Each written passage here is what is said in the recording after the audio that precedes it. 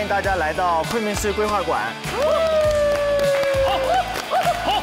好，欢迎白鹿，欢迎郑恺，欢迎马大。在路上说特别讨厌别人叫他叫人高马大，所以给他起名马大。他说他1.64米，他非得我1.64，我1.5米，别说了，你1.64，你知道吗？他非得说我加上这个马尾要有1.78米了，我真的气死了。子毅作为我的老乡，其实子毅不算是人高马大。对呀，我就是大甜妹，好吧？大甜妹。可是我是大甜妹，我真受人了。欢迎马大，欢迎。大家通过自己今天的服装也可以看到，今天我们是分成3队进行竞赛。为什么这么多椅子？有嘉宾吗？还有3个嘉宾？真的吗？但是你这样，那仨嘉宾一组啊，会不会他们玩不开呀？你在担心什么？你高兴就行。今天你是不是玩的有点太开了，马大？昨天我们通过了解滇池这些年的变化，感受到了环境治理对于生态文明建设的重要性。龙门藻水在这个地方呢，大概是实现了95%以上的蓝藻与水的分离。过滤完了这么清啊，这水这么清。现在小渔村也从之前的丑小鸭蜕变到我们现在的白天鹅，而且改得好好看，感觉像加了滤镜一样。其实除了保卫蓝天碧水净土之外，保护生物的多样性也是建设生态文明的一个重要任务。生物多样性是生态系统保持稳定和多样的重要保障，也是人类赖以生存和发展的基础。云南是世界上物种最丰富的地区之一，而昆明更是被联合国评选为首批生物多样性魅力城市。2021年10月，联合国生物多样性公约缔约方大会第15次会议就在昆明进行。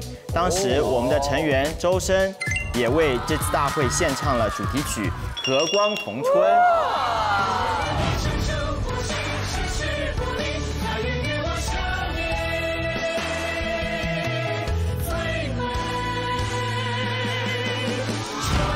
好厉害呀！他会你都唱 OST。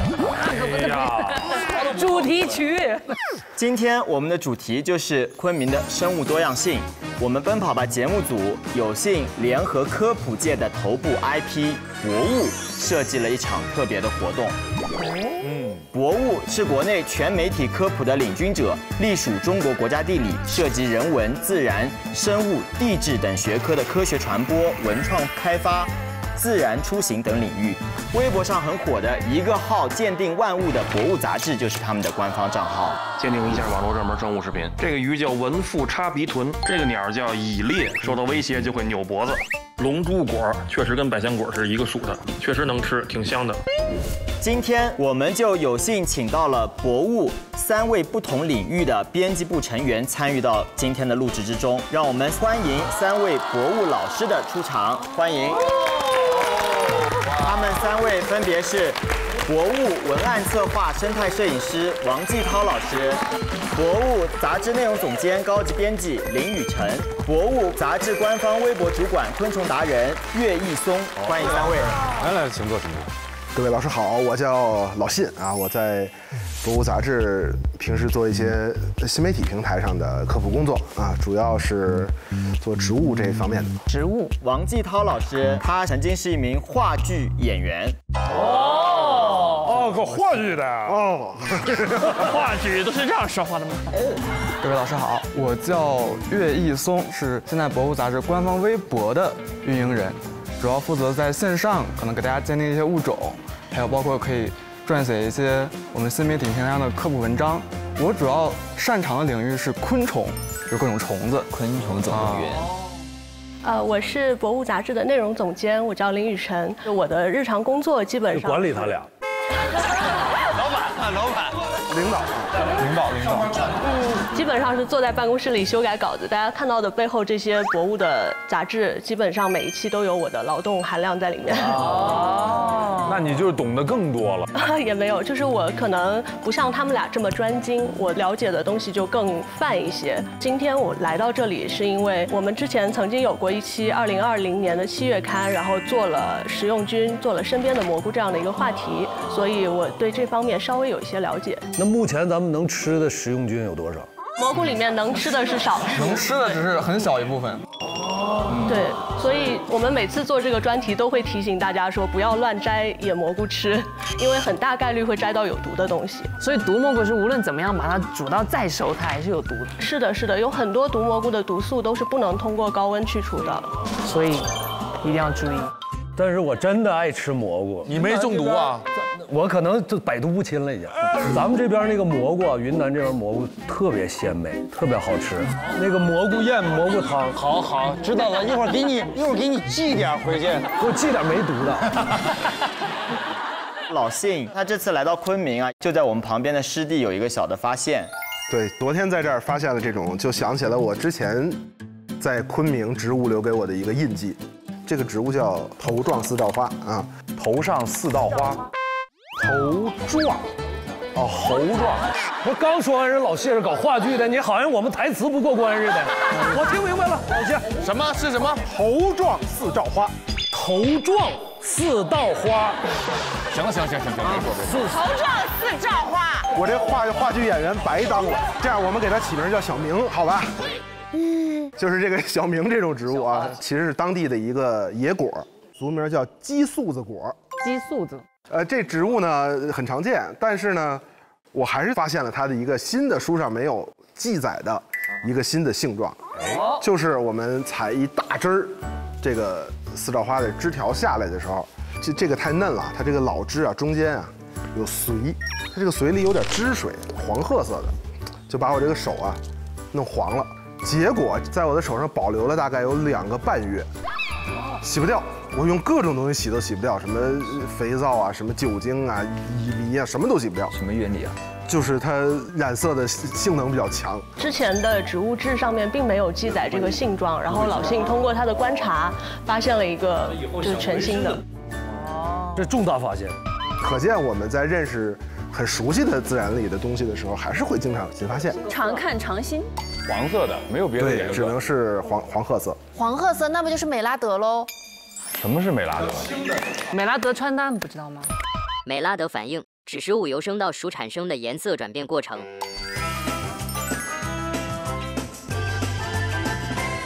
最近很火的，你上网吗？今天这个颜色系差不多。都是美拉德。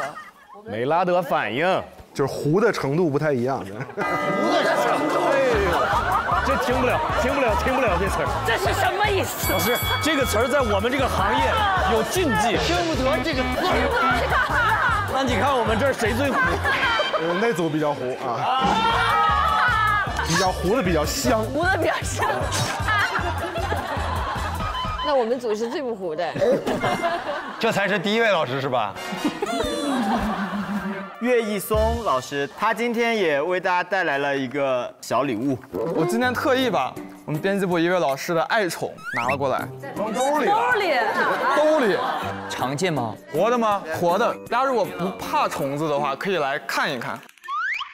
这是什么？像画的哎，是不是它的那个花纹很漂亮？哎呀，干啥呀？干啥呀？你真的吓死我了！它会飞吗？你看，既然我敢给你们拿到现场来，打开盒给你们看，说明它没毒，也不咬人，它也不会飞。2只啊！你们猜一猜它是哪一类昆虫？蟑螂，狼类。跟屎炕上有点像。瓢虫。其实刚才有人猜对了，这是2只蟑螂。哟，那蟑螂繁殖能力可强啊！啊，他刚才带来的时候就1只，现在2只了，你知道吗？这也太强了吧！好好笑啊，孟子义。在我们生活中常见的昆虫里面，我觉得蟑螂是被人误解的最深、最厉害的一个类群，是吗？我们平时一听说蟑螂或者见到蟑螂什么反应？啊！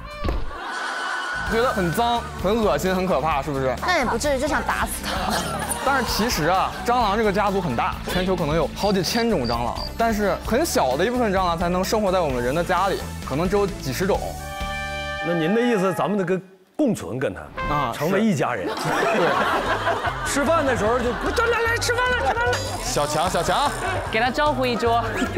但是除了这些呀，绝大多数都是生活在自然界，那可能对自然环境有很多积极的意义。就生态系统不能少它，少蟑螂不行。就是任何动物其实它都有两面性，是它有害的一面，但它也有益的一面。其实有害和有益，也就是从我们人类的角度去出发。但是如果它在我们的室内影响到了我们的生活或者健康，就是我们可以该怎么处理它就怎么处理它，这没问题。很多昆虫，像前2天我刷到叫隐翅虫，拍到身上以后，它的体液会腐蚀我们的皮肤。它的身体里的体液其实是有毒的，而且它是强酸性的。但是隐翅虫如果落在你手上，你不把它拍死，一般是没事的。能认出来是隐翅虫，你把它吹走就没事。但是如果你条件反射啪，完了。但是其实也不会特别说整个手都烂掉，一般不会，就是一条红红的，然后可能起小水泡，一般是这样。那还会好吗？要时间。会好就是比较久。对，要慢慢的恢复嘛。大家千万不要把隐翅虫拍在皮肤上。哎，你们会不会有的时候住在外边？会啊，得住在外边。那你们就是对蚊虫叮咬，和它共存，习惯就好了。而且我们出去啊，还不能喷这个防蚊水啊，因为我要拍它，我要找它，我一拍它都跑了，你就等于把它毒了。那你们有没有就是为了等虫，但等来了其他的一些野兽什么之类的？来野兽就太好了，来野兽就太好了。最大的昆虫有多大呀？好，到此为止。然后回答你吧。最大的昆虫啊，可能这个大有不同的定义。说是最长的昆虫，可能是一些竹节虫，那种跟手臂差不多长的竹节虫。最危险的昆虫是什么？它能存活多久啊？苍蝇有很多物种啊。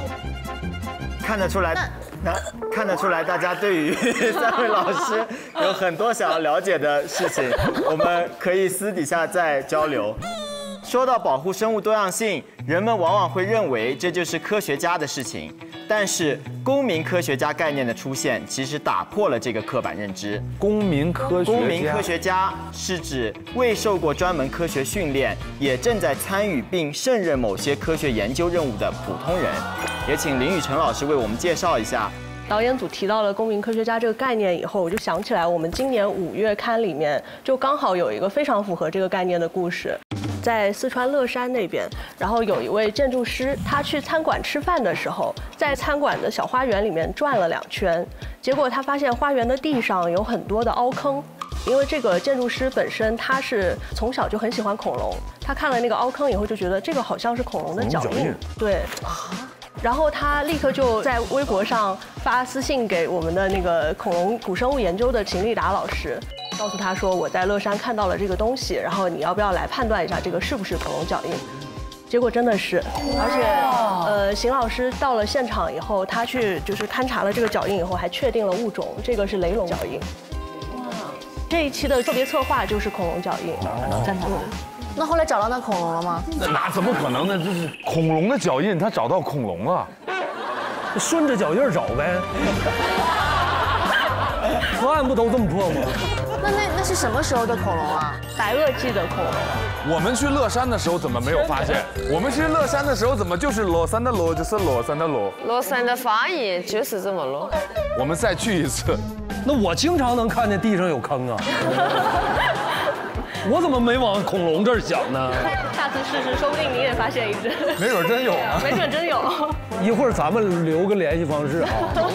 我有什么发现，我随时咱们就一天估计我得能有10个发现，咱们。刚刚林老师跟大家分享的故事，包括我们旁边的展板上的这些故事，其实都说明自主学习科学知识，怀抱科学探索精神，提升对于自然生物的敏感度。其实每个人都可以成为发现新物种、新痕迹的公民科学家。鼓励我的啊，是。不过呢，只有能够准确对陌生的事物进行精确和高效的记录，才算有了入门的资格。那今天看看大家有没有成为公民科学家的潜力，你们就要和3位老师一起展开一场生物素描竞赛。今天我们每个游戏环节之后，你们9位都会看到自然界各种奇特生物的照片，你们需要在有限的时间内用画笔尽可能多且准确地记录各个生物的特征。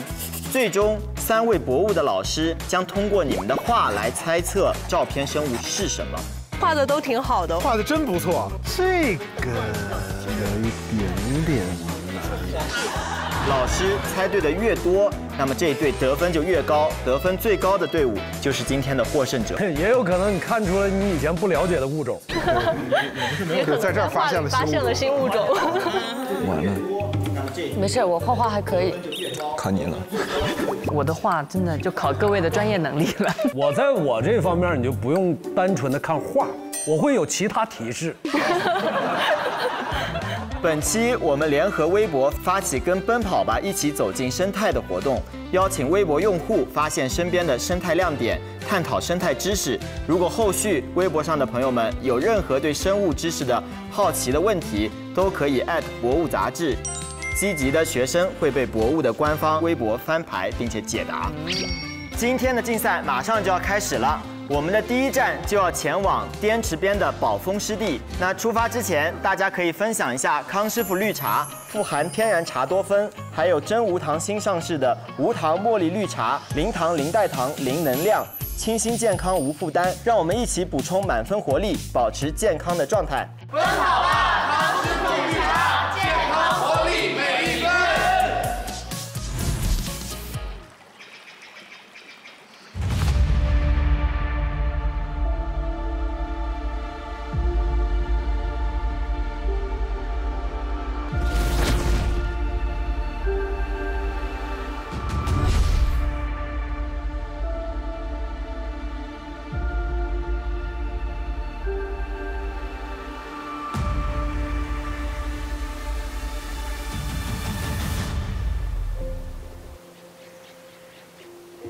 欢迎大家来到美丽的官渡区宝丰湿地公园，我是大家今天的讲解员。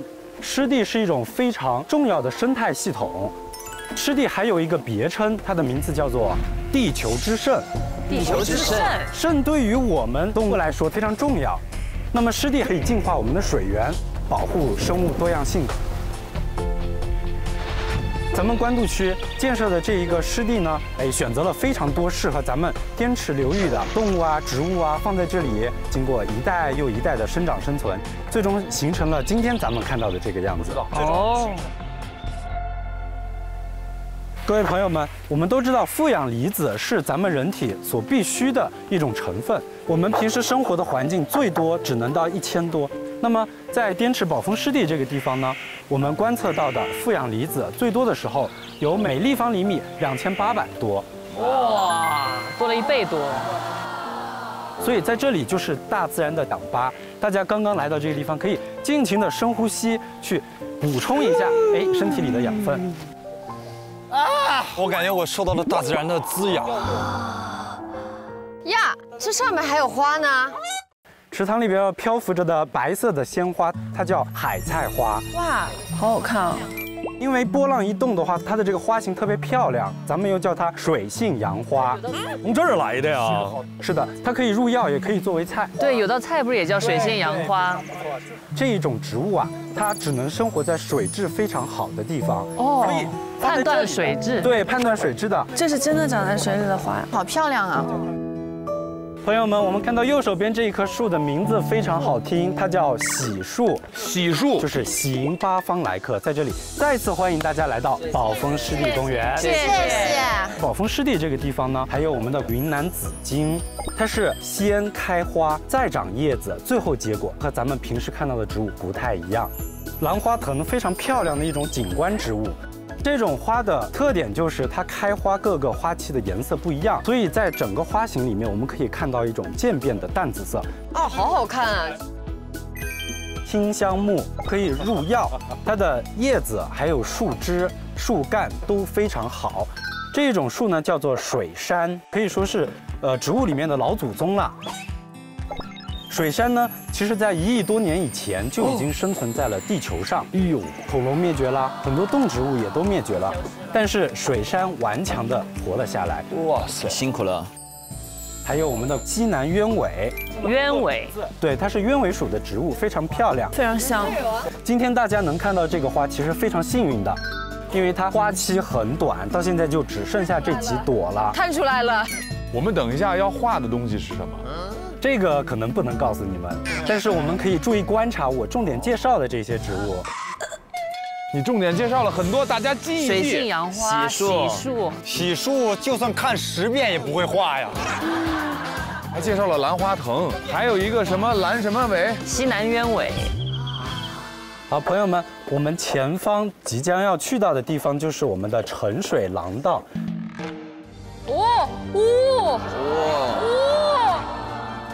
在这个地方，我们就可以通过一道12厘米厚的玻璃外墙来观测我们滇池本土的鱼。哇！以前感觉只在电脑屏保上见过，没有见过世面的样子，看过。哇，好厚啊！这玻璃这12巨厚的玻璃，我的天！哇，这么厚哎！这种鱼是我们的高背鲫鱼。在咱们这个沉水廊道里面放了很多我们云南本土的鱼类，比如说中华倒刺巴、滇池金线巴，还有我们的光唇鱼等等等等，也有裂腹鱼哈。对，有裂腹鱼。你看我真是知识渊博。这个这好大！什么？这一种在中间有一条很厚的这样黑线的这样鱼，叫做光唇鱼。在过去呢，因为水体的污染，它渐渐的野生群种消失了。现在呢，是经过人们的富裕和这个环境的治理，才又回到了大家的面前。哦，我知道那个鱼，金鱼。是的，有一条锦鲤。哦，好漂亮啊它！哎呀，这儿多，你们看。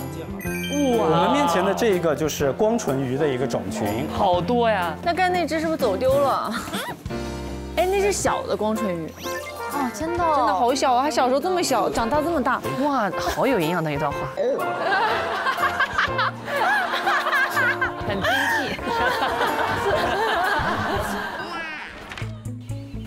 到这个地方为止呢，我们的游览就结束了。但是呢，我们人类在追求人与自然和谐共处的脚步是永远不会停的。我们善待大自然，大自然一定会善待我们。我们保护大自然，大自然就会保护我们。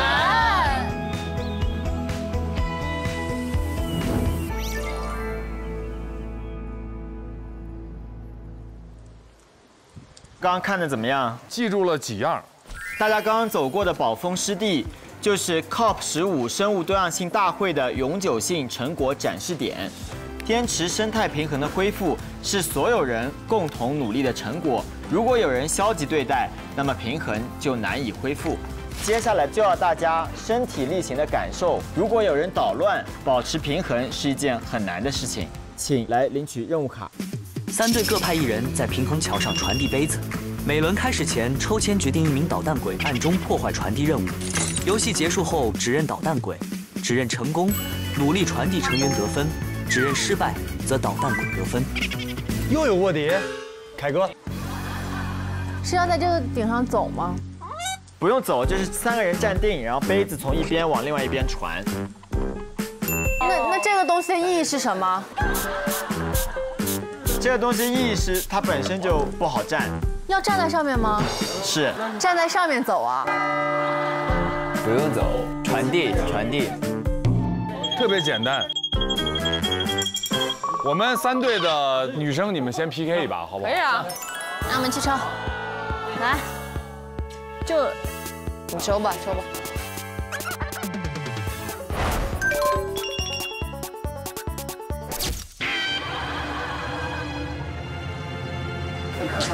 我好像看到了，是不是细细小小的一条？怎么回事？你要装没看到啊？大家，你看到了，你别说呀。我老实啊。 3个人抽签还能穿帮？重新来！你怎么还看人家呀？我的眼睛在你身上目不转睛。要给镜头展示啊！我这是啥都没有。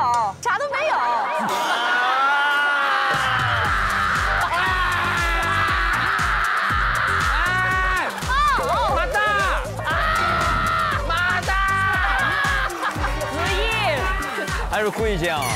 他绝对不是。不是，因为我刚刚。你要把这种装傻的人设装到底吗？不是，因为我刚刚。1.7米的傻白甜。因为我刚刚那个上面有东西，我以为就是正常咱们都会写点东西。你再回去，再重新来吧。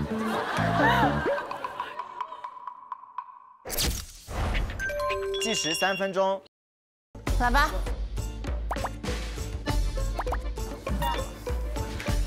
行吗？站得住吗？我上不去一点儿。上不去一点儿。孟子义，你有平衡感这个东西吗？我有，我可以的，可以的。好，嗯。3、2、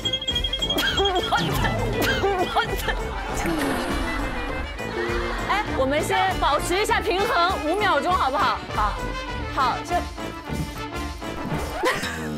你刚说完，对不起。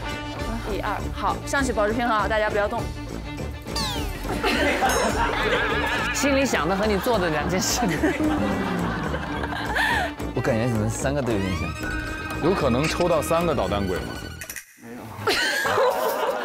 好，我们1、2、3，好，平衡了，好。这个我传了，传。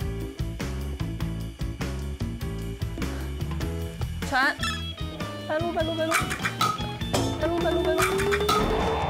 不行，要复位。复位吧。来。好快啊！你这个有点明显了，孟子义。这我也没用过。马大有点明显了啊。你们自己也可以调换顺序。要不我来？我可以的。来。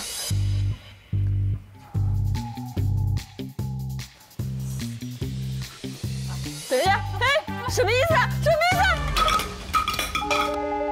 白鹿，别录！你是捣蛋鬼，你是捣蛋鬼，你已经被认出来了，捣蛋鬼。我一点力气都没使，我这真的很冤。我第一个行吗？这样，我上最后一个，你上最后一个，来，他第一个，快点吧。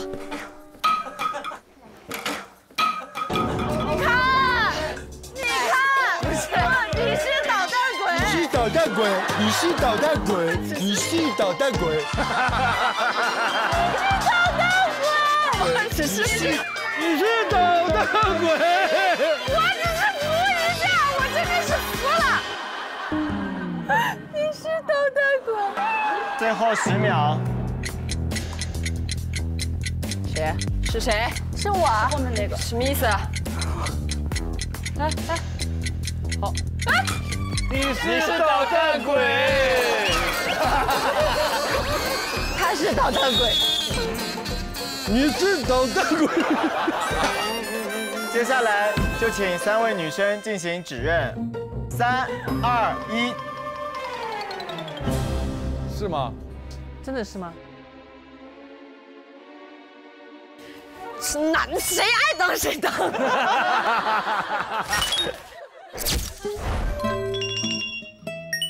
但是我发誓，那把我拿的最稳，是在中间。前面暴露了。我没有，我一直很认真在玩，这真的很难，你们自己试试。根本没有在捣蛋。我也觉得白鹿没有在捣蛋。那谁在捣蛋？我一直以为你，我一直以为你是，你知道吗？这真的很难。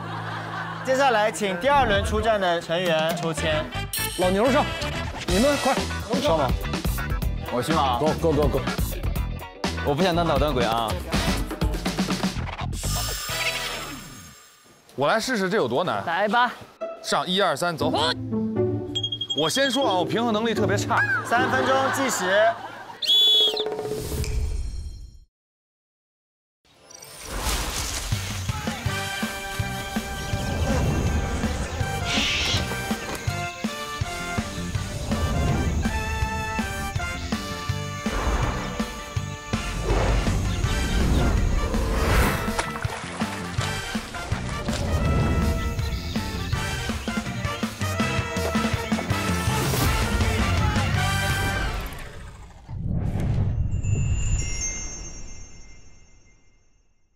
我不想当捣蛋鬼啊。我来试试这有多难。来吧，上1、2、3，走。我先说啊，我平衡能力特别差。3分钟计时。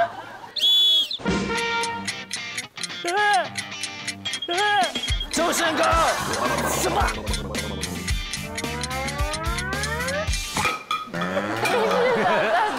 不是我，还没到我手上。不是我，不是我，真的不是我，真的不是我。你是捣蛋鬼。不是我，不是我。不是我。不是我。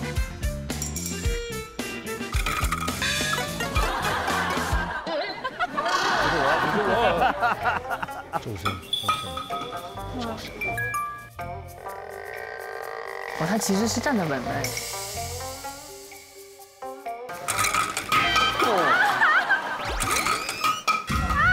每次给我那个点，知道谁了吗？深深有点明显了，深深。你是捣蛋鬼，你来，你第一个。好。他轻啊，他很应该平衡。就是晨儿哥。还有最后1分钟。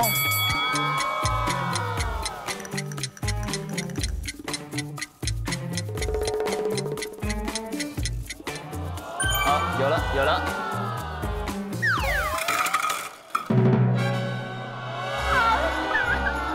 你这我没有。深深，你一直在跑男是以平衡最好而见长啊。晨儿哥，是捣蛋鬼。晨儿哥。有一种感觉是他在动脑，你在这儿，我去第一个。他在动那个下面那个。我没有。有。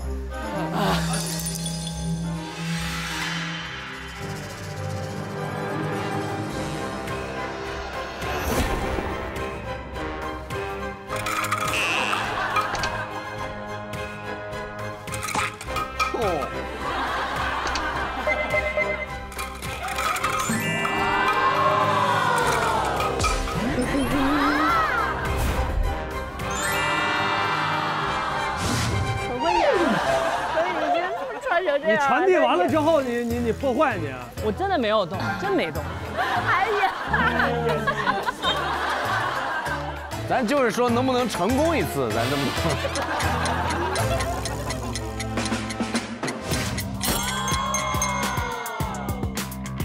来，我们一起传过去，周深哥，不要动，哎，手滑。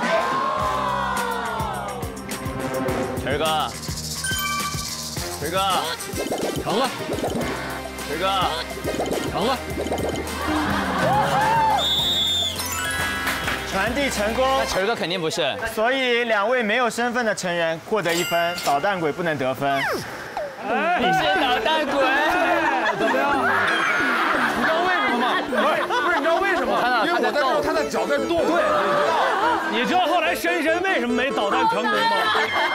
因为他的体重没晃动。怎么这么难？你发现了我第2局，我不要吃这个，我要吃中间这个。我说周深吗？这次呢？这次还没上呢，我上哪知道去？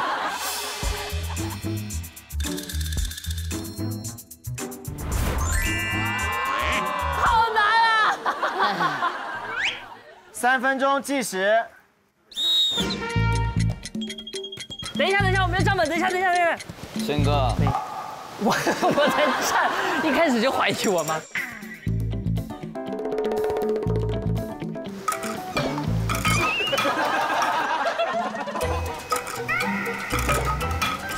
我手动都没动，我手动都没动啊！你来第一个，可以，不能2次都是你吧？我真不是。你看他很会，收身平衡很好。哎，晨儿哥，这次绝对是晨儿哥，真不是我。捣蛋鬼了，还是周深，不是我。深哥，你当第2个，可以，我当哪个都可以。你都在。不是，你到底是谁在抖？你是一直在抖的。晨儿哥一直在抖。最后30秒，来吧。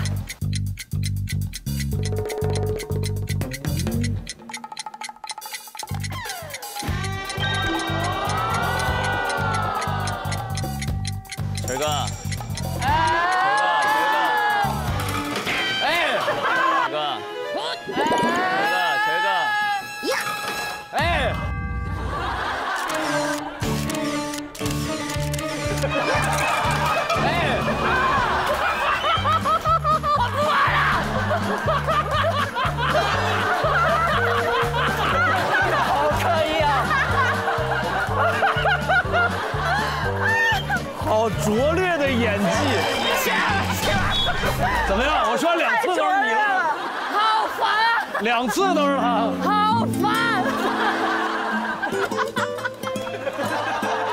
我动都动不了那个东西，他们2个在中间好稳。哎呀，靠你了，哥。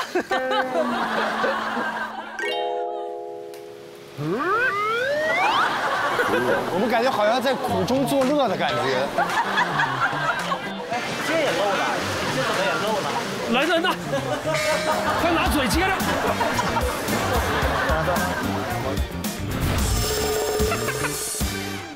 海哥加油！哎，你抓着我，我咋上啊，哥？不是，我这不扯呢吗？这沙哥，这不扯呢吗？你是捣蛋鬼。第3组挑战，3分钟计时。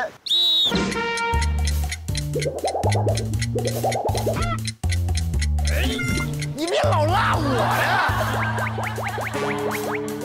别动啊！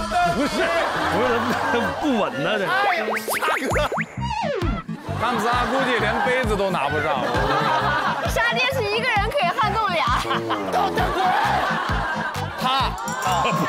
我不是捣蛋，我不是捣蛋，这不是老沙平衡感确实有点差。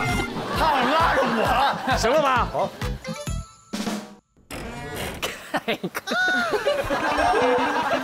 你都用拈花指。别动！别！你别拽我裤子！准备，不动。完了，凯哥要被拉。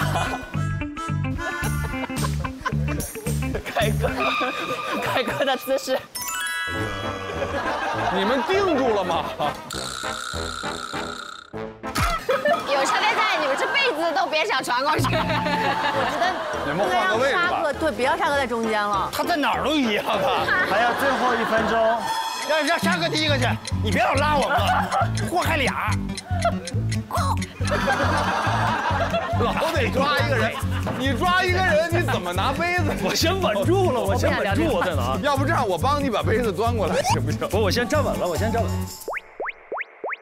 你这样能站稳吗？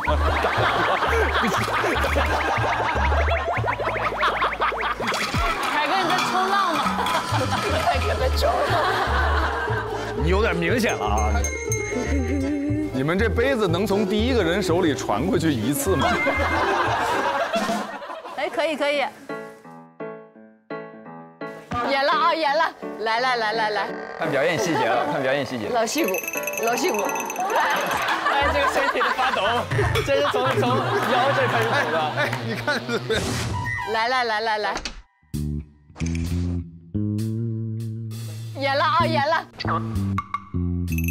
看表演细节了，看表演细节。老戏骨。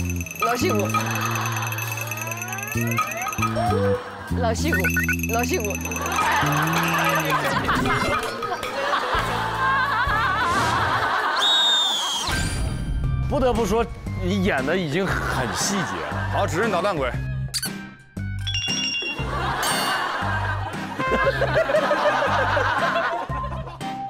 是不是他？是不是他？相信来，沙哥获得最佳表演奖。相信我，不是我。好，请沙哥公布你的身份。什么玩意儿这是？恭喜凯哥和晨晨获得1分，我们来抽第2把。沙哥是不是很难当捣蛋鬼？不是，但确实我也站不住。这把不是你，那个捣蛋鬼可能就太明显了。这3个人各有各的演法。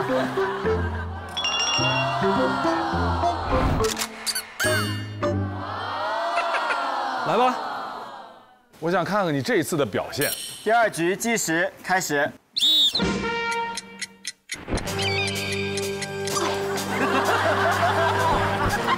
怎么突然像功夫熊猫啊？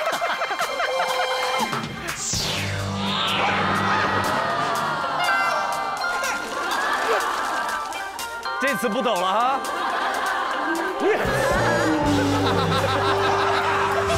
这不扯呢吗？这我先站稳了，不是老沙平衡感确实有点差，完全不一样啊！好稳呀！山一哥，你怎么这么稳？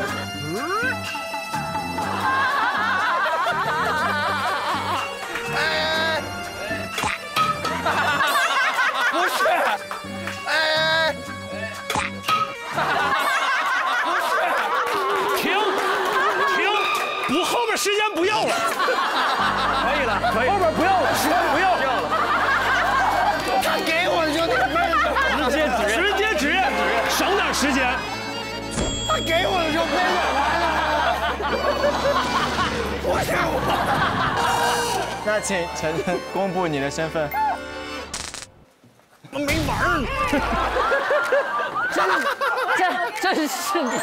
沙哥像一棵松树，扎里面，像是有2个根一样，扎在了泥土当中。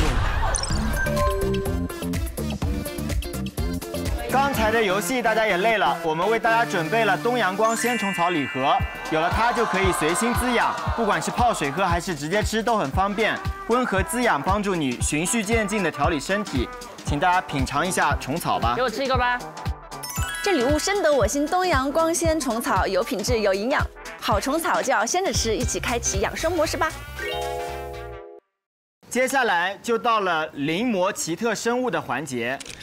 宝丰湿地是昆虫的天堂，所以本轮大家要临摹绘画的对象就是昆虫。要画画了。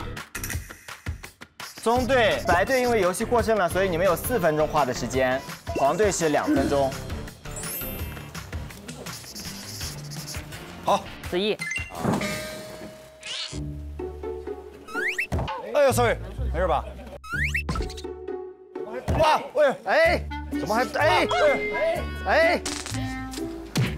白人啊！你真白人！怎么了？走开！好，走。哎呀妈！哎呦，你这没事吧？正好，没事吧？正好。不是，我的心里受到了惊吓，真源差点插顶上。哎呦呦！哎呦呦！怎么画歪了？正好这个翅膀啊！看来我帮了你，对称的吗？你这戒指什么呀？啊！你这戒指什么呀？啊！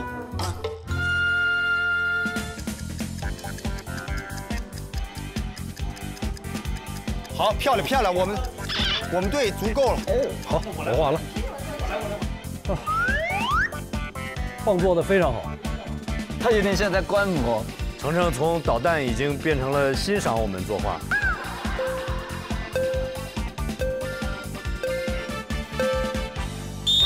请3队的成员展示一下你们画的画吧。我们的，就说像不像，呼之欲出。哎呀，真像啊！有点可爱，这个眼睛，简直是踏上去的。我们这个是有颜色的，哇，有点像动画片里的，这才叫踏上去的。踏上去的。哦，这个像，这个我画的，这个还不错哎，这我画的，一模一样是不是？可以，怎么样？简直就是照相机，只是黑白照相机。哦，这个很像哎，一模一样。哦，这个还蛮明显的，是我画的。哇！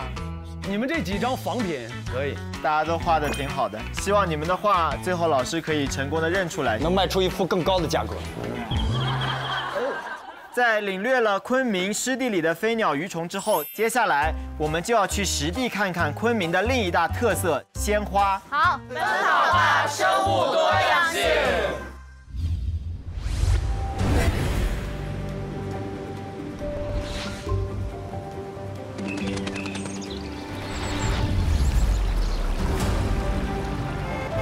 我们要前往的是亚洲最大的鲜切花市场——昆明国际花卉拍卖中心。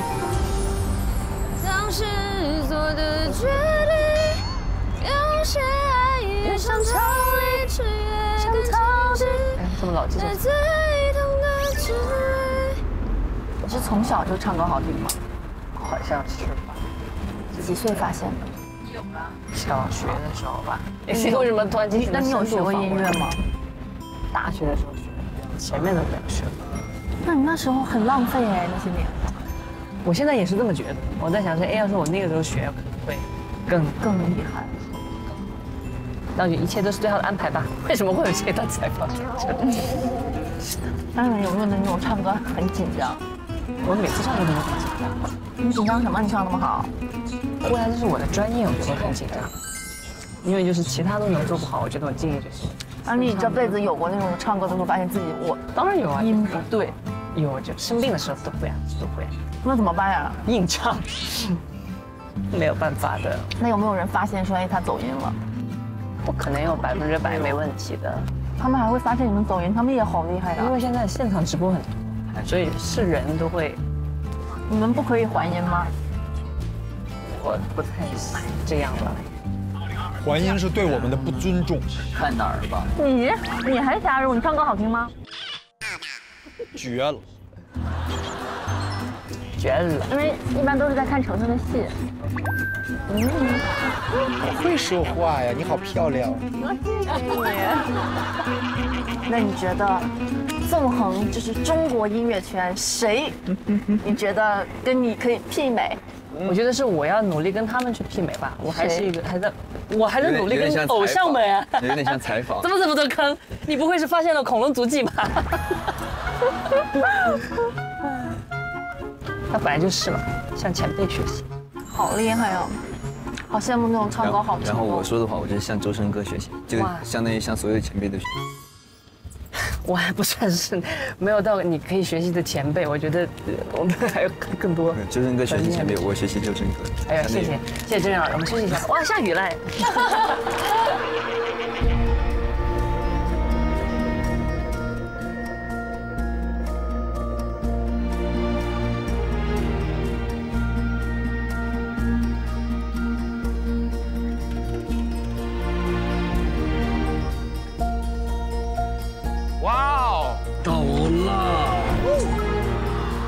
各位嘉宾，大家好，非常欢迎大家来到我们昆明国际花卉拍卖交易中心。那有话说，全国鲜花看云南，云南鲜花看斗南。我们云南这边是属于高海拔、低纬度，常年光照雨水都很充足，全年无霜。那这种气候条件最适合种植鲜花。全世界最适合种植鲜花的国家就是中国、肯尼亚、厄瓜多尔这3个。这里就是我们主要的场内物流区了，这里差不多是2.5万个平方米。那在我们公司的话，有5个这样大小的一个场地。哇，他们都是装花的吗？发往全国各地。对，我们平均每天的一个交易量的话，大概在500万只到600万只左右。哇，这么多，太多了。那像今年的七夕节就已经突破到1000万只一天了，一天的一个交易量。对，是以只为单位。斗南的话，已经是连续24年在交易额和交易量上都位居全国第1，那是全国花卉市场的晴雨表和风向标。那我们继续往前看一下我们的这个2号拍卖厅哈。我们的这个2号拍卖厅呢，是我们的一个大拍厅，里面的话是可以做600个交易席位的。我的妈呀！这感觉是一个舞台。我们那边是可以做300个交易席位，2个拍厅加起来一共是900个交易席位，里面坐的都是我们的购买商，也是我们的一买花商。对，他们身后都代表着上百家花店的一个预定。我们的这个拍卖速度呢非常的快，我们以这个离大家最近的这个7号钟为例，它是一个绿色的圆盘，那这个圆盘上面有一个红色的光标，大家会发现它在逆时针转动。它每逆时针转1格，代表它降价1分钱，所以我们的这个拍卖叫做降价式拍卖。是降价拍卖，对。然后呢，往下拍。对，就定出起拍价以后，假设您出这个15.9块，他出15.8块，那你在15.9块的时候就按下确定键了，花就归您了。谁第一个出价，谁出的价高，这个花就归您。肯定是先抢的那个。对，就是谁手速快，谁先抢谁就得。对。那各位嘉宾，我们就原路返回到我们的游戏场馆啊。这个牌子上为什么还有奔跑吧呀？这个是我们实际的时候，我们上次取名字的实际。接下来我们就要为这款联合了昆明花拍中心、由我国自主研发且还未命名及上市的新品玫瑰赋予全新的花名和花语。哦，第10季。我们为这款新品玫瑰取名为10季。走过10季，爱你4季。那也希望10季呢，作为我们奔跑吧专属的幸福之花，可以穿越4季。那在这1年4季里，捡起所有的美好、感恩、祝福，送给大家。好，我今天的讲解就到此结束了。谢谢。那接下来就把各位嘉宾带到我们的游戏场馆。谢谢，谢谢老师。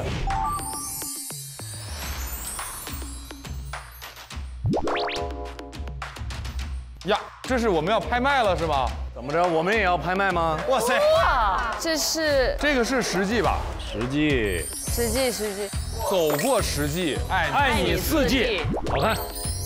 因为鲜花的保质期非常短，为了缩短交易时间，鲜花拍卖采取了独特的降价拍卖方式。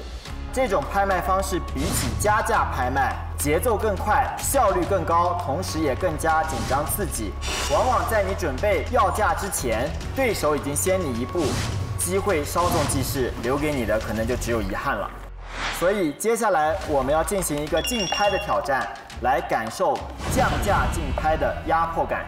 第一项挑战任务是单手抽卡牌，一个成员只用1只手，在8秒的时间内，尽可能多的抽出卡牌。哇，好酸！这个数字会从40开始往下依次下降。当你觉得你8秒钟能挑战，比如说20张的时候，你就在20的时候就拍下，这个时候你就有机会出战了。只要有1个人能够挑战完成这个标准，那这个队就可以获得10个积分。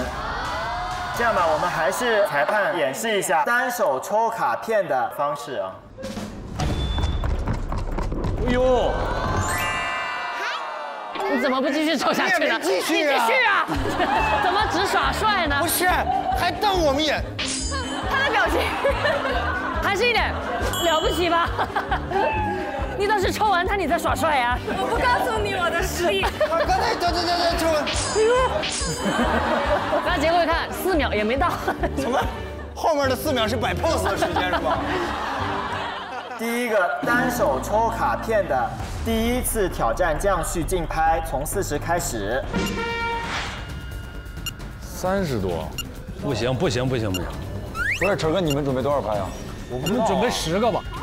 为啥那么少？怎么感觉没人拍呀？等，你先别拍，先别拍，先别拍。有品品，不知道啊。不知道。玩吧。凯哥、白鹿和张真源拍到了第1次的挑战机会。8秒钟抽28张卡牌。28好远啊，凯哥。 1秒得3张多。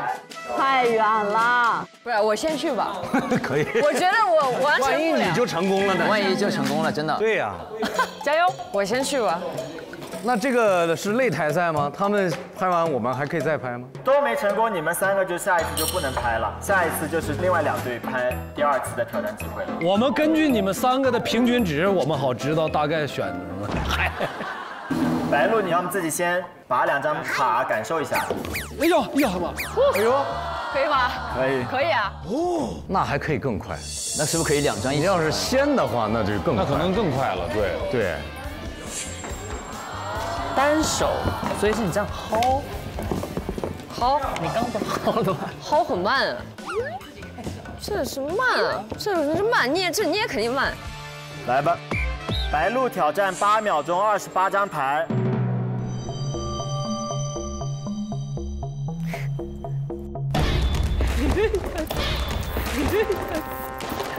你试的不挺好吗？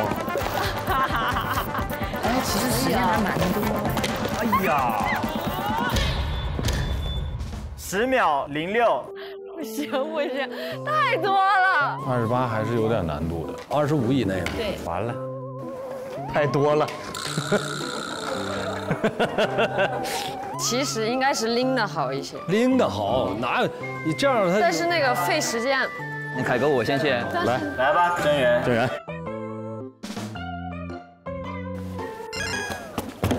哦，行。不是不能2张牌一起打掉是吧？因为2张一起打，是的，你是这一下打2张，但是有可能因为你没打掉，有一张没打掉的话，你这个动作就白费了，你的时间也会浪费了。它是机遇与风险并存的。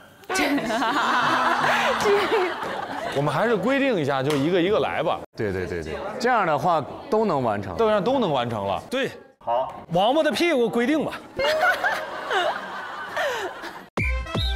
张真源挑战。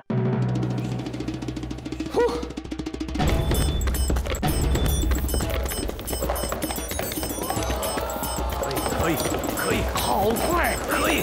厉害！可以。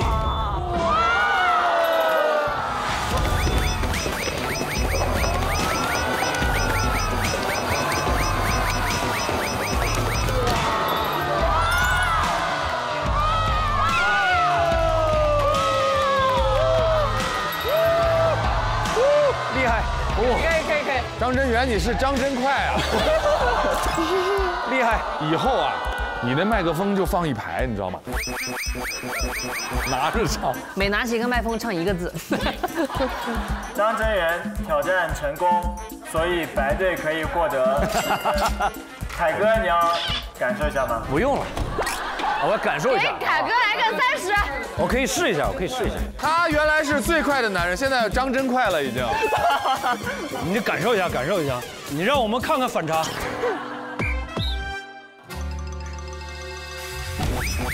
完了！哎呀妈呀！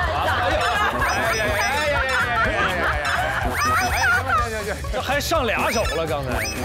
哎呀！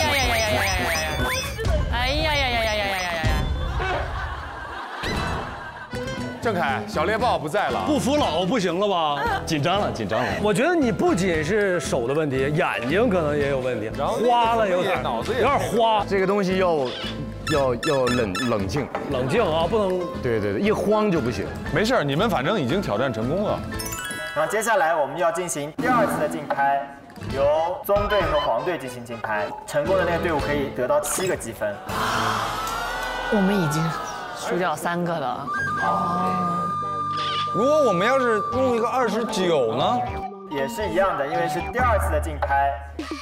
那咱们2组商量好了，降到20以后咱们抢，公平一点，好不好？公平。来吧，第2次单手抽卡牌的竞价现在40开始。到多少再拍？20以下是吧？20以下吧。哎呀，你相信他们吗？你相信他吗？每个人都在互相问。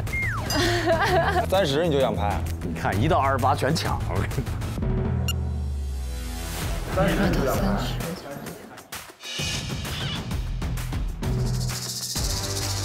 我30肯定达不到，28以后吧。他要摁了。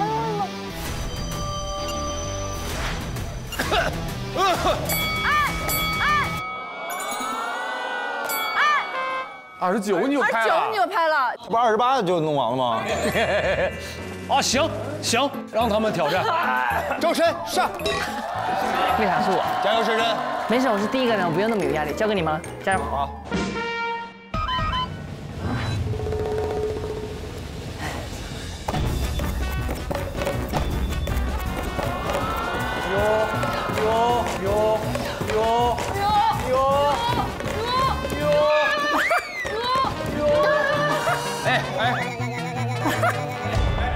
哎呀，我刚刚用了这个，对不起。这用2手了，用2手了。我忍不住用了这个，忍不住。那我们重新再给你一次机会好了。好，对不起，没忍住。你压轴吧，我不压，压不了。来吧，你好了就自己拍键就开始啊。是不是很可怕？按那个钮。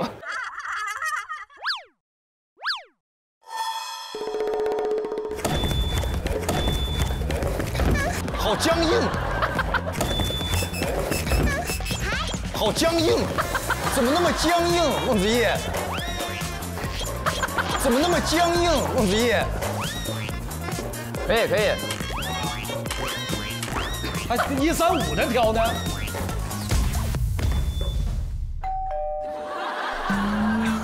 还行。这个手真的控制不住，好几次想要拿上来，真的忍不住这手。 但我觉得你至少学会一招，就把手放在后面，让不去用那个手。这手很难，我刚才都这样了。咱们组的策略是什么呀？咱们组的策略是等别人输，躺赢啊，躺赢。我一直以为有不一样的谋略。谋略就是不相信他们能赢。开始啊！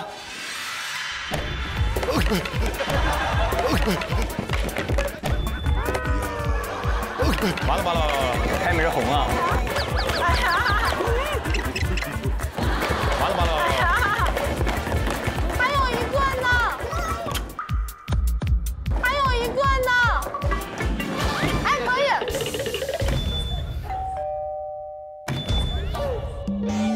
行了，换人。范丞丞挑战失败。其实你可以的，你刚才都8秒了。其实拍这样就好，我这么抓可是不好抓。你要不是回头抓那个，你就可以了，程程。周深，来吧，加油哦！好快呀！可以。哎呦，可以，哎呦，可以，快！好快呀！可以，快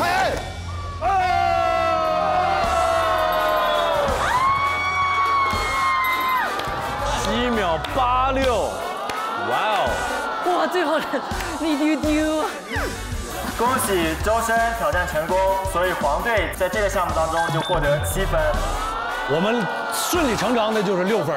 没有了，那这个项目就是没有更多的得分机会了。那如果3位想要感受一下这个项目的体验，就是可以玩一下。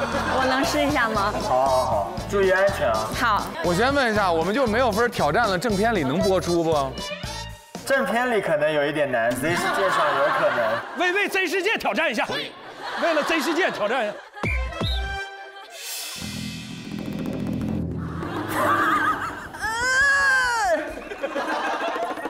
好了，来吧。1。小心不要打到脸上。哦，打脸啊！我没想过这个事情。等一下，预备，我别喊预备，我好紧张。你自己开始，不喊预备，直接开始是吧？好。对，不是，对，嘘。哦。预备。等一下，不要叫。开始。我完了。开始。哎呦，算了。回来坐。算了。你这段演完了以后，成哥那更播不出来了。好，第1项挑战结束之后，白队获得10分，黄队获得7分。那接下来我们马上要进行第2个挑战任务的竞拍，体前屈摆积木，就是一个人坐在瑜伽垫上，双脚并拢时，以他的脚踝的位置为基准，然后身体向前屈伸来摆放积木。谁摆得越长越好，是吗？对，是的。妈呀！我能放弃这个挑战吗？我去，这我行，拍啊！拍吗？拍。我们测试过，男生最多是摆到7块，然后女生是摆到8块左右。你们最厉害的才7块。对。是这样摆吗？是的。那我们有可能能到9块。不可能！你想什么？我觉得5块6块极限了。体前屈摆积木第1次竞拍，起始目标是12块积木。拍吗？别，拍好，9以下。7已经超过那个极限了，7已经超过人体极限。哎，他们摁了。他们摁了。啊？你告诉9以下吗？9以下吗？我想等到8再按，但我觉得他们可能要按。我们这都没有人的手摆在这里。你不说你行吗？我说9以下，他9就按了。中队挑战体前屈摆积木9块，先出战。你先上，你先上，我软不我硬。然后大家都拉伸一下啊，不要抽筋了。哎，一点办法都没有，朋友们。然后大家都拉伸一下。坐不直，坐不直，坐不直。我跟你讲，白鹿连坐都坐不直。我坐都坐不直，活络一下。哎呀，我去，还可以再宽吗？岔不开啊，这裤子岔不开你。裤子确实有点难受。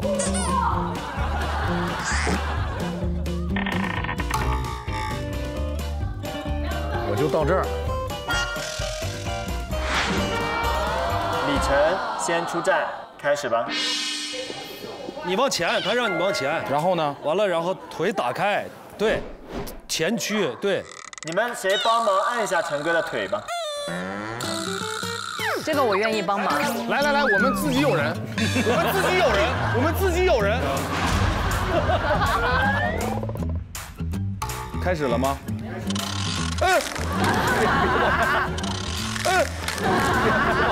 你得往前爬，来吧。1块。啊，就这样，拍了9块哦。你是9块啊，还有8块，加油！还有7块。能接力赛吗？还有7块。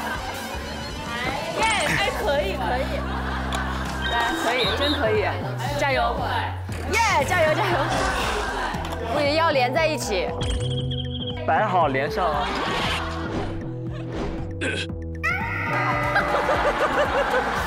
万万没有想到，1、2、3，深呼吸，1、2、3，深。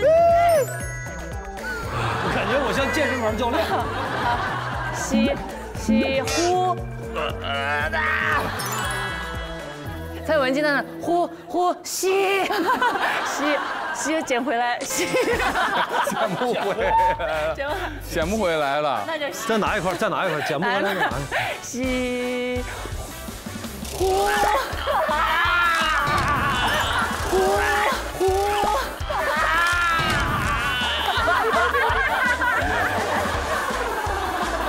我给你试一下9块到哪儿啊？1、2、3、4、5、6、7、8、9。世界上最遥远的距离。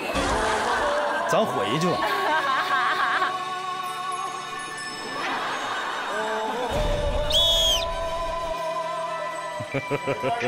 陈哥挑战体前屈摆9块失败。你们来吧。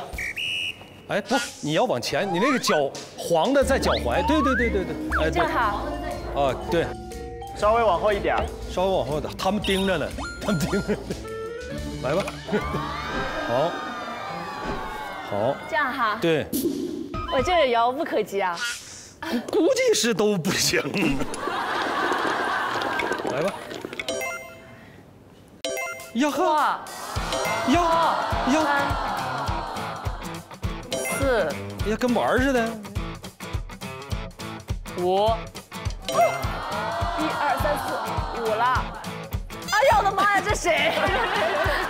需要帮忙吗？要帮忙，我没那么想赢。啊，你没那么想赢？他跟我说我没那么想赢，那是什么意思？我们组的都是什么队员？你别这样，我好害怕呀。1、2、3。再试一次啊！那我给你压腿吧。你这呼我一下，呼你一下，呼你一下。我说呼我们呼啊。1，呼呀！不，还没呼。呼。2、3、4、5、6，好，最后一个7，我这个不算吧？那个得摆正啊。哎呀，摆正嘛，来摆正了。现在第7块。呼，后面没力。 1、2、3。好，不是你这样，你手在最后的时候来一个这样的，就这一下，你知道吧？就这一下。好，明白了。对，咱弹出去。1、2、3。弹一下。没弹稳，你再来一下试一下。送你们得了呗。来，还有机会。陈哥，这么多台机器呢，公然作弊。你们这一组会出现在正片吗？没事，多余咱剪到 Z 世界去。行，那我们放弃了。我们放弃了。沙哥来。我还来吗？沙哥来试试。来一下，我觉得有机会。你不是说你很厉害吗？来吧，沙哥。1，要帮你一下吗？不用。2，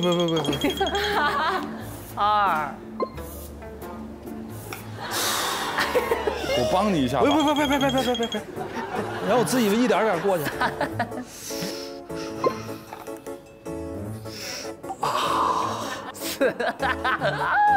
好优雅的手指啊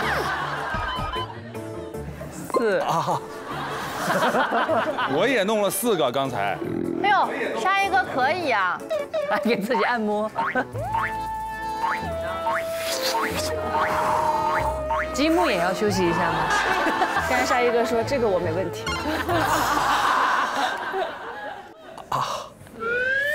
第5张。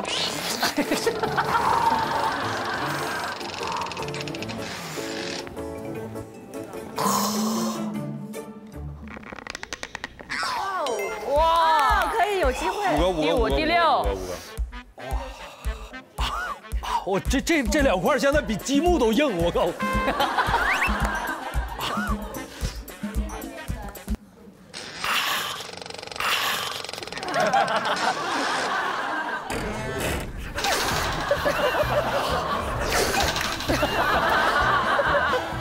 鱼尾纹又多了3条，老师。我跟人肚子阻挠了。肚子太大，要没肚子就够着了。现在恨自己肚子大了是吧？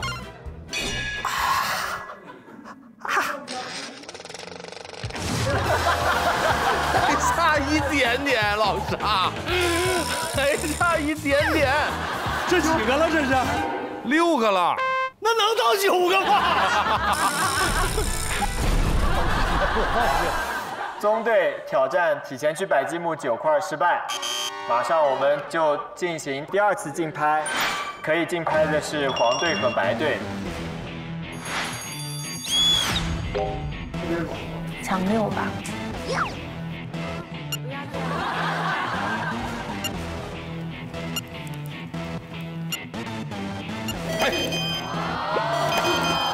哦，他们很气。哎，怎么不亮啊？你们也按了？我快，6姐快。我纯展示啊，纯展示。啊！哎，就这个人还敢按7呢？就这老妖。2、4、1、2、3，哎！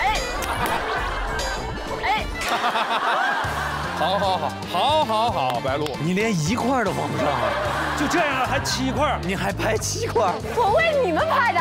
你先把它放正了好吗？我没有办法帮你。别贪多，把它给我放正。别急，别贪多。你看这气势，仿佛你已经拿到7了。唰，是什么声音？你最近要坚持，最近的康复已经有进步了。好，再来一块。这家伙玩小汽车呢。可以吗？不可以，要摆正。一定要摆正啊！前面的人，你先把这块摆正。先把这块摆正，我放弃了。凯哥加油！凯哥需要帮忙吗？等，不是，干什么？你们干什么？哎，什么意思？干什么？这什么？这是什么？他好轻松啊！哎呦，凯哥可以呀！妈呀，这原来是芭蕾舞团的吧？这是5。啊，不要！对不起，够不着了。你俩起来一下。有。哇，还差1块！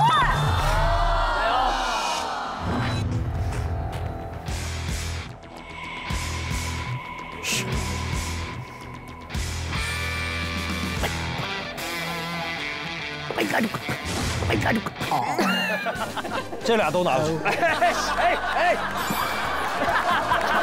这给我放过去，这放过去。你自己弄一边的。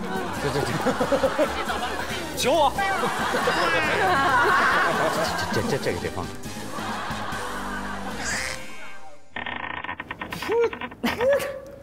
凯哥深呼吸，吐气。吹口哨。把肚子开空。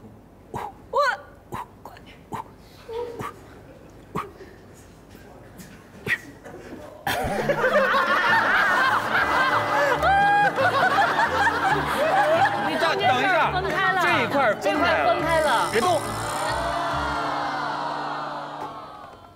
快了，加油，凯哥，加油！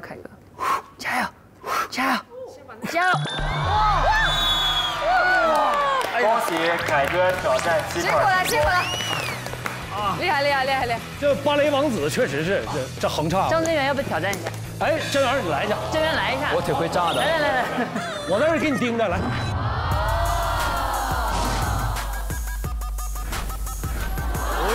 撇这么开。我觉得7块拍少了。哇，他手长。哇。他有身高优势。哇。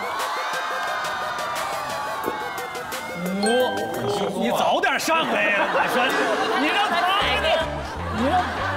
哇，最后一块了。哎呦，还能修复呢！哎呀，还能给我捋直了。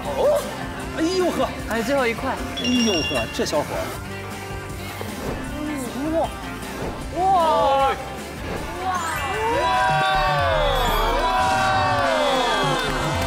早点上啊！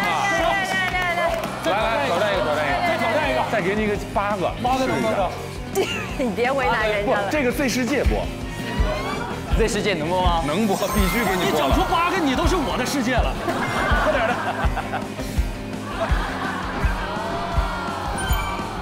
你那个手往前介入点力，哎，对，要不要我帮你们一下？后面可以，来帮你一下。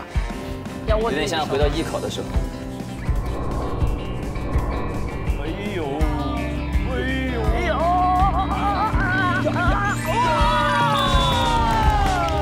9个看不看？9个看不看？张真源9个，张真源9个，张真源9个，9个有看的没有？9个有看的没有？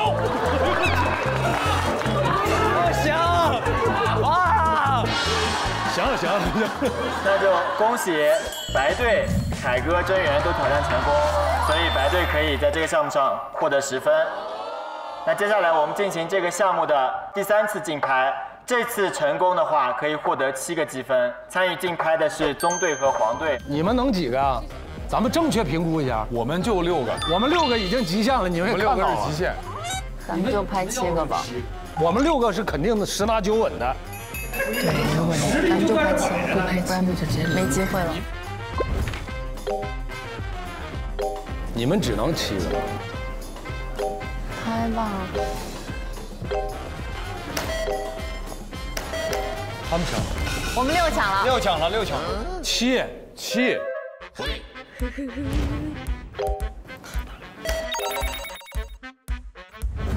我们抢了6。6。还赖一个，这组太狡诈了，还赖一个。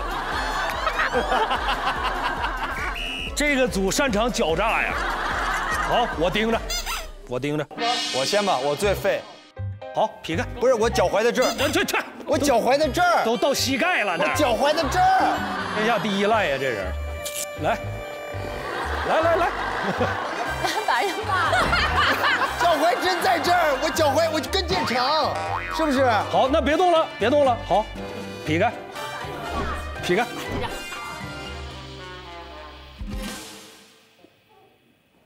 哎，可以耶。这才1块，你干嘛？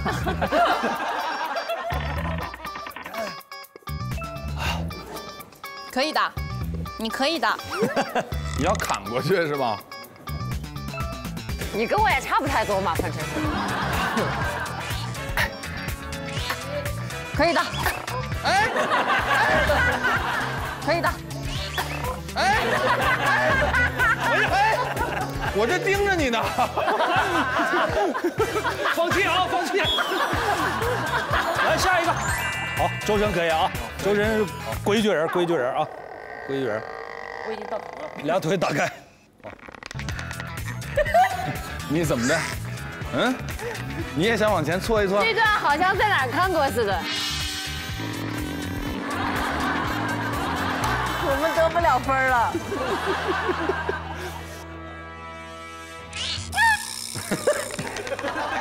你推我一下吧。我推你，我推你，我推你来，来1、2、3。啊，不是。啊！我干嘛了？我这。你算了。我可以，我一块，推我，我忍住。1、2、3。真硬啊！第2块。你确定？陈哥加油！好，来，你也加油，好，1、2、3，走！行了，第3块，你没这么远吧？给我第3块，这个可以的。陈哥加油！我觉得你往前可以错一点。我不要，3、2、1走。好，3、2、1走。3、2、1走。怎么回事？哎，小妹啊，是脚踝对吗？你就自觉点啊。你女生来吧。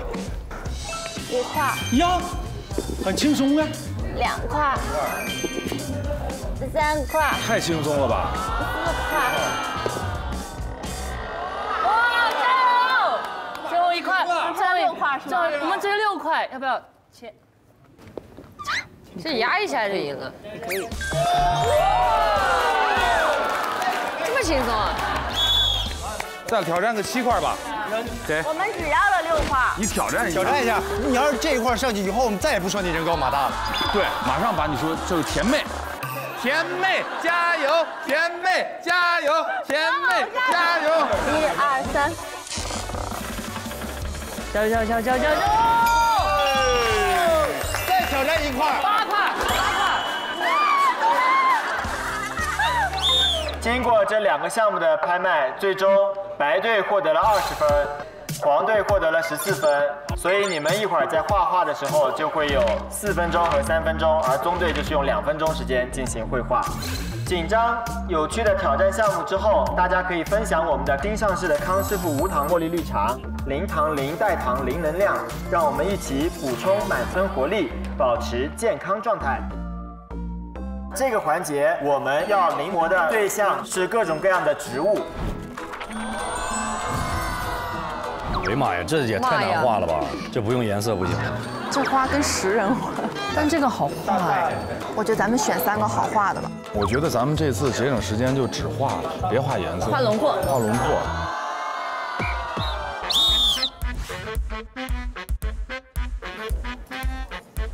别不行了。对呀。哎呀，画得好，画得好。你这不行吧，哥？这不是要黑一点点？不行啊，哥。里边涂点颜色吧。那蓝色里边把它涂点颜色，示意一下里边有颜色就行。对，可以，就这样吧。给。我画了啊，你就简单一点，画个叉就行。能看懂。只能是现在靠数量。你这画的好，真好，这画惟妙惟肖啊，很过瘾。上画。再给我2分钟，让我把记忆结成冰，别融化了眼泪，你霜都化了。我怎么记得你将我忘了。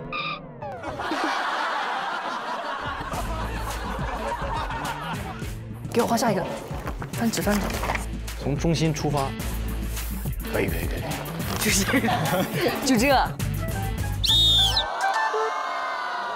来，我们先。Oh my god！ 是谁画的？是我画的。不错。哦，一模一样。第4幅、第5幅、第6幅。没了。OK， 完成了6。哇，我们的好夸张哦，一模一样啊，简直是踏出来的。又是踏出来。我看一下踏的是哪一幅。不错。第5幅，看，哎，大师，您刚才踏的是哪一张来着？不是，是拿着画的那个往找真的，是不是？是这个吗？是。OK， 完成了6幅。我们这个看我们这个，看我们的。第2幅没有办法涂颜色。你是素描。第3幅。哦，这个挺像。第4幅。这是你在昆明看到的山吧？第5幅。这是鸟吧？第6幅。别到最后，他们的正确率专家猜的最多。第7幅。真的假的？这是第8幅。哇！第9幅，还有第10幅，第10幅，收官之作。我们画完了一本，用最短的时间。哇塞！好亮的他们是。我们可能在这一个环节反败为胜。那就看你们的这些画作在最后，导师们能不能认出来。刚刚大家临摹了形态各异的花朵，不知道你们是否留意到，3组照片中都有一种共同的花卉，就是华盖木的花。华盖木，华盖木就是这个。华盖木是国家1级保护植物，被列为极危物种，在植物界身份极其显赫，堪比动物界的大熊猫。哦。接下来，我们将前往云南林科院，去一睹植物界大熊猫真正的样子。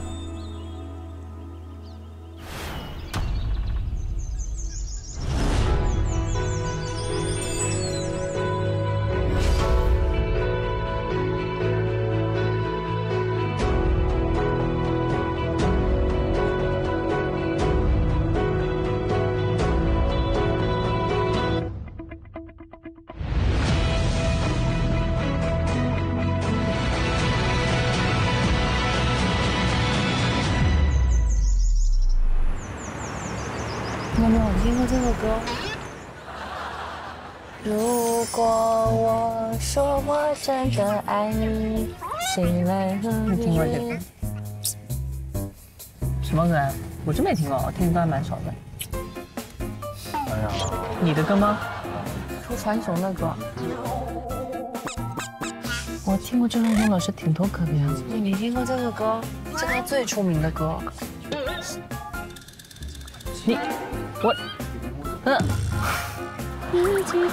你相信我，我看看这个叫啥名？冬天的秘密。我真没听过。啊？你放一下。这是我刚才唱一个，好，别动啊。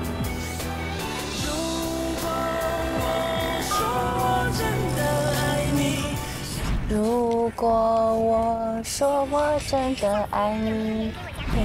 人家是如果我说我真的爱你。哎呦，你听过这个歌啊？没听过，那你怎么会唱？现学的。你好厉害呀！孟子义。这个谜，温暖冬天，我把这唱过就会遥遥而无期。这是什么唱的？好，那你唱。我只问那句：如果我说我真的爱你。你好厉害，你听一遍就会唱了。你在干什么？你就是天生的那种音乐才子。我不是。个八去！还有一个歌，还有一个歌，你听听那个就是落叶的位置，谱出一首诗。时间在消失，你是我的关键词。可以吗，哥？干嘛？什么表情呢？落叶的位置，我的消失，时间在停的消失，你是我的关键词。你咋了？这是一首歌，好难哦。歌曲就是很难哦。是的，我承认。行吧，那我们就唱那个吧。还唱？你听很多歌哎。我就是听很多歌啊，只不过我不会唱。你想你的歌我都听过，哇，我是得。对啊，多认真的搜索才会听过我的歌。你这句话的意思是什么意思？你的歌我都听过，不是你所有的歌我都听过。你走开吧你！而且你随便唱一个，我都能给你接上。你走开，我不想让你为难。我求你，我不会为难，我真的都听过。你这个你没唱出来，为难的是我。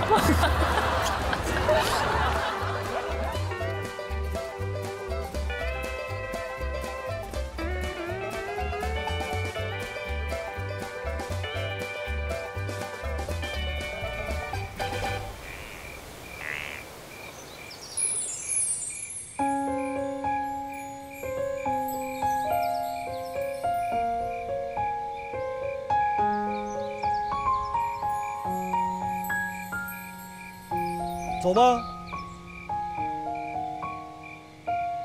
非常欢迎大家能够来到我们云南省林业和草原科学院。老师好。老师好。这个里头呢是我们的树木园，就专门收集树木的种子资源。哦。下边呢我就带着大家呢去看的呢是其中条件最好的一个自动化控温控湿的一个温室。温室。濒危植物繁育温室。你们好，杨博士您好，欢迎来到我们的温室。我给大家介绍一下，我们杨文忠博士呢是我们重点实验室的主任，他呢曾经在 COP15保护工业大会的时候呢，代表我们的科学家到了加拿大蒙特利尔，就代表去做了报告。所以他是我们中国在极小种群保护这些做出了很多研究贡献的一位。杨博士好，欢迎杨博士好，杨博士好。温室呢是在我们珍稀濒危植物保护里边特别重要的一个设施，它能够控制这里边的温度、水分，还有植物下面栽培的这个叫基质土壤。哇！在我们人工照料之下呢，来把珍稀濒危植物给它抢救保护起来，把它的小嫩茎找回来做组织培养。哇，好厉害啊！今天要想给大家介绍几个物种呢，在野外特别濒危了，这的话快要灭绝了。哇！那么第一个物种，我想给大家介绍这一个物种，这一个物种呢叫复明雉。复明雉，它刺好长哦。是，这个是有刺的。北方的话叫直壳，南方的话叫柑橘。那么这个物种呢是在野外已经灭绝了，没有了啊，没有了，一株都没有了啊。哇！现在呢，我们就是用保存下来的那几株呢，把它扩繁出来，最后再送回野外，再回野外去，让它回归自然，回归自然。这个植物是中国的吗？是中国的，就是云南有一个地方叫富明，这个地方产的这个植物，植物学家命名的时候就叫复明雉。复明雉。第二个物种想给大家介绍的是这一个，叫水松。水松。这个物种呢是冰川期节约下来的一个植物。现在呢，这个植物在云南呢仅保留一株。现在呢，我们从那一株上面采了幼芽来做组织培养。这个幼芽一小块呢，我们给它加成很多块以后，它的每一个小点呢就会繁育出来一个植株，以后就长出一棵大树来了。哦，它能长出像苍天大树那么大吗？是，能够高到30米。就在水里长像30米高的一个大树。对，它就生活在那个岸堤边上啊。那么现在我们繁育了这一批呢，很珍贵了。哇！那么这就是我们的这个濒危植物保护的这个工作，所以说呢，我们就干这个工作。谢谢大家到我的这里来参观。谢谢杨老师。好，我就带领大家去看华盖木的大树，过程当中呢还会见到一些珍稀的树种，再给大家介绍。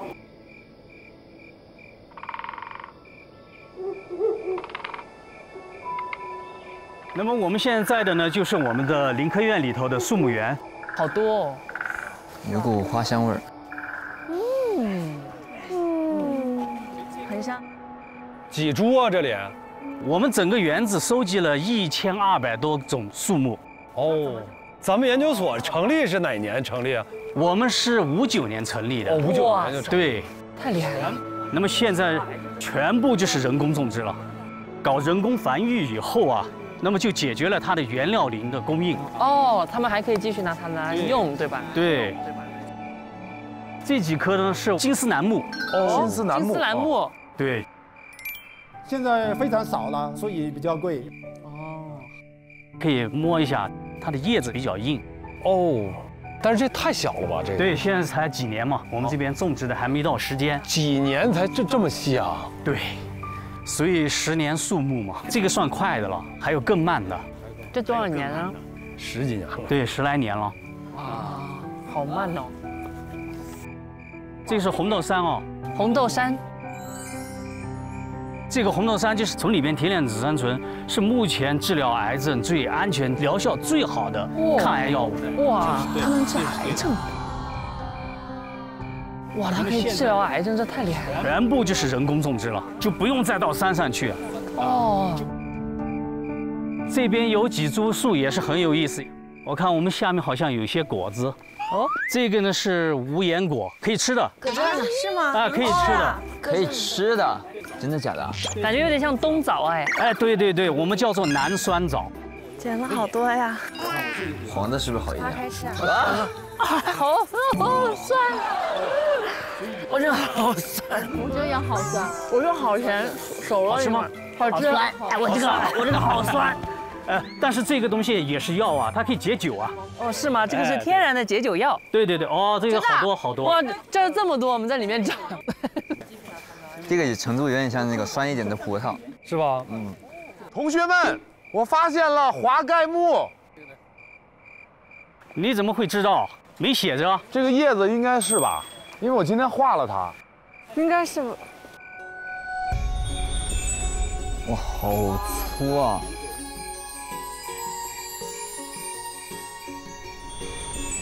这颗呢，就是我们这个里头最重要的。哇！那么因为这个树啊，在野外啊，它的那个是灵光比较充裕，就像古代那个帝王的那个座驾一样啊，比较华丽，就给它定名就叫华盖木。就这一颗吗？没有，这里有一小片，但是这颗呢长得最好。哇！那么这个在最开始的只有6株。从野外发现第一颗是76年，我们搞野外，王达明老师啊，他搞调查的时候就无意中捡到了一个果子，然后那一年呢，就搞木兰科研究的最权威的一个专家正好在云南，他一看呢就知道，哎呀，这个东西是绝对是一个新种。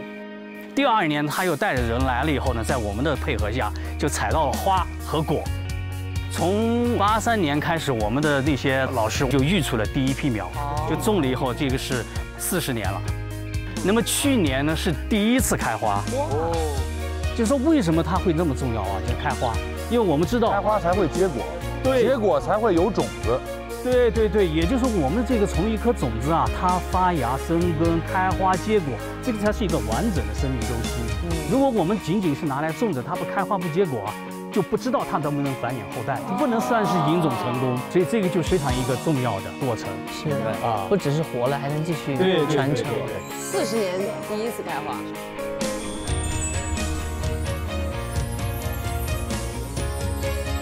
云南林科院在40多年前发现并保护了这一云南独有的濒危植物华盖木。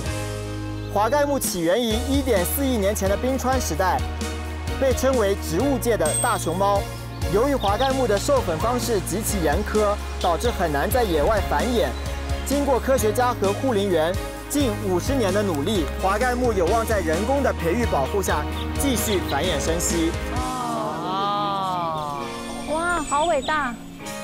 现在已经我们繁育了大概在云南省15000多棵这种小树，大部分呢就回归到了它原来的生长的那个环境，那么所以就把它的整个濒危啊的这种危险已经降到了最低了。所以就是通过利用来解决这个保护的问题。那么这个就是我们生态文明建设的最关键的内容之一了。谢谢。好的好的，谢谢大家，也欢迎大家能有机会再次来我们这个地方来看。好。奔跑吧，生物多样性。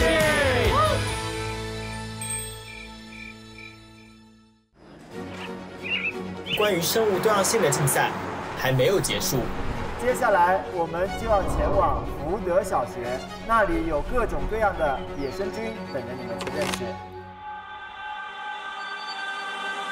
我们是云南野生菌特色学校。这都是什么呀？是鸡冬菌。有没有炸好的？这个是什么菇？人情世菇。谢谢孩子们雷鸣般的掌声，欢迎我一个人。白梦雅，你加油！最后一个。今天的获胜队就是输。4代科学家薪火相传，耗时近80年，完成了全中国植物的权威户口本《中国植物志》，其中记载了31142种植物，是世界上已出版植物志中种类最丰富的科学著作。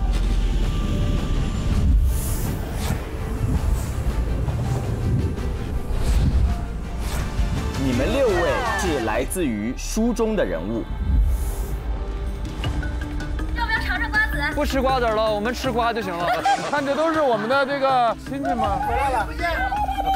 今天是个值得纪念的日子，有一批老临床人几10年如一日，今天退休了。你们9位的目标就是要让自己所在的图书成为最终的隆重推荐图书。打怀里了，没打着。过年了。哎呦，技术活。怎么那么轻松？你能压住我？今天最终决出推荐图书的方式就是撕名牌。